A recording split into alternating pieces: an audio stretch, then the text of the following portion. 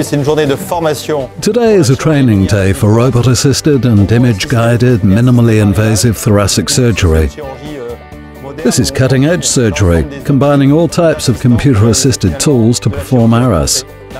The advantage for the patient of combining robots and imaging is that we can routinely perform pulmonary segmentectomies in a simple, reproducible way. This is a complicated procedure, especially for very small lesions near the intersegmental plane.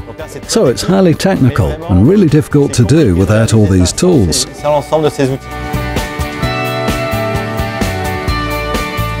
We routinely need 3D reconstructions, and that's where THORAPIXEL helps us to streamline with a super-fast server and software.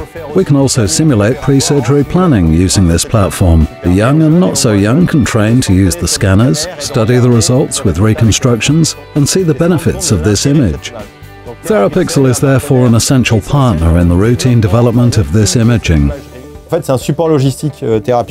THORAPIXEL provides logistic support. The software is an imager that helps us make decisions. Plus, there's a large screen in the operating room, so we're in the image all the time, in the planning, and we can check what we're doing.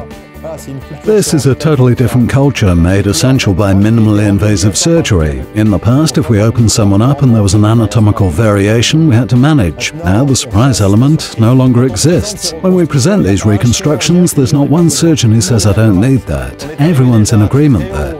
We've already come a long way with robotic technical assistance. What will leap forward in the next 5 years is image-guided assistance, pre-operative imaging, intraoperative imaging, and probably virtual imaging that will be combined and merged with operative imaging.